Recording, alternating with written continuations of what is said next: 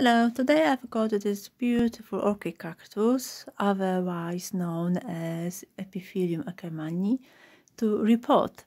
I bought it recently in the garden center, and as you know from my previous videos, I usually repot to my own potting mix. I will put up above the link to my previous video about what to do with newly purchased plants. Okay, and whilst doing so, I will show you as well my collection of a few epiphyllums and rhipsalis, and I will tell you a bit more about them. And also, thank you for watching this film, and if you could consider subscribing to my channel and give me a thumb up for this film, and also if you hit the notification bell, it will tell you when there's a new video ready to watch, either in Polish or English. And also you can follow me on my Instagram, where sometimes there are more photos than here on the YouTube.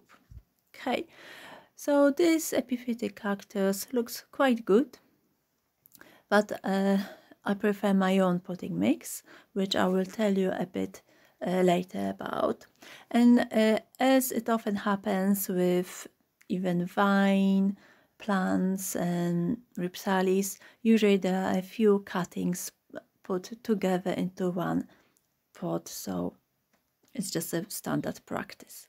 As to the potting mix, this time I used horticullar sand, perlite, pumice, John-Innes number 2, a bit of bark, and I think I've put as well a bit of clay pebbles, just a bit.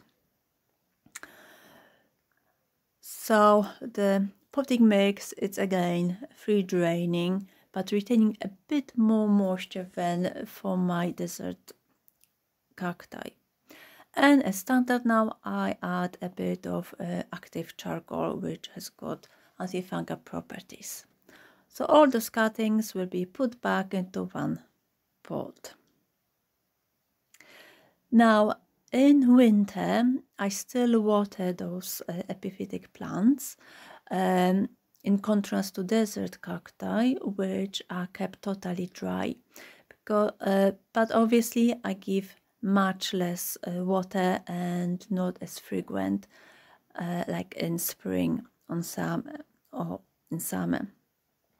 As to the light, I prefer dippled light, bright indirect, even semi-shade, but not direct sunlight. In winter, most of them they are back into the house, whereas in summer, some of them they stay in the house and some of them I put out in my garden, which you will see shortly as well. But I don't have enough branches to put all of them out, so just some of them. So this is a hanging pot, and I've got some clips to put yet, although they are not from exactly this pot, but I will check whether they fit properly enough. So I like those vining and cascading plants. I've got as well a nice collection of pothos and etc. So one day I may do a video as well, just to show them. Okay, and sad to say, even since reporting, a slug got to it, so a few leaves are a bit munched on, so it doesn't look as good as at the time of reporting, but hopefully the leaves, the wounds will heal. Okay, so I will show you now my collection. Let's start with this rhipsalis cruciferum. And I've already made a video about the longest rhipsalis in my collection, which included that one and the next one, which I will show you in a moment. As you can see, it flowered nicely for me. a bit pink, tiny plants, and also it put out new shoots. Those two, which have grown quite nicely, and the other one to the right, I had to cut it, so I'm just rooting this bit. And this is the other one of my longest rhipsalis. Moving on to the next one. This one flowered as well, just had two tiny white blooms, so delicate. And this one, there's a story behind that one. I got one or two stems from my aunt, and then it has grown like that. So it's really easy to propagate. You just cut this down, wait for the end to colors over, and stuck in the potting mix and wait for it to root. And in 2020, it produced some flowers as well. Unfortunately, not this year. But they are typical flowers, white, small. And this is Hathoria, also known as dancing bones. And indeed, those stems were quite thin. Funny looking cactus. And on to the next one, and this is Rhipsalis paradoxa. As you can see, comparing to the one which is featuring in the photo of unboxing to this picture, it has grown nicely as well. And this one is such a beautiful Rhipsalis, but it's got horrible name Horrida. I don't know why. It's got really nice hairy stems, and look how cute those all the offsets look.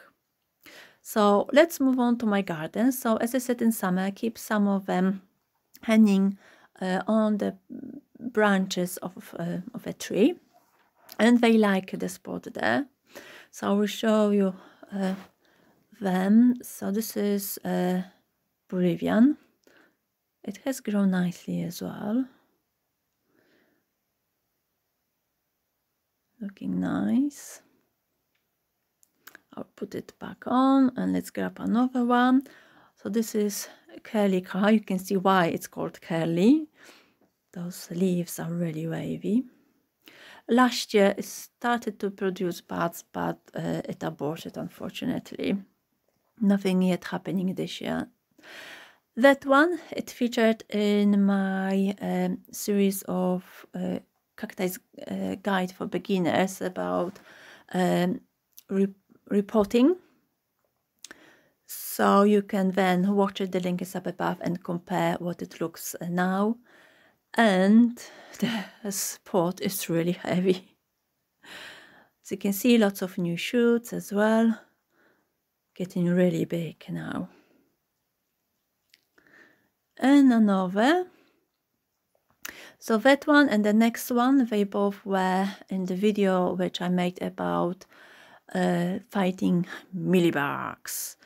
So as you can see, they are both doing really nice, so they recovered quite well. And on to the next one. I don't have the name. I think it might be Kasufa or what, something like that. If you know what it is, let me know in the comments below. But wow, it has grown as well. And it's huge, massive. Lovely. And this one, I know the name because it came with the label, because sometimes they come just with the name Rhipsalis mix. So this one is red coral because if it receives enough sunshine, it gets this nice reddish tinge to its leaves. And as you can see, it bloomed, and even there's some fruit, so there will be some seeds. So typical for Rhipsalis flowers. So tiny. Looks really lovely.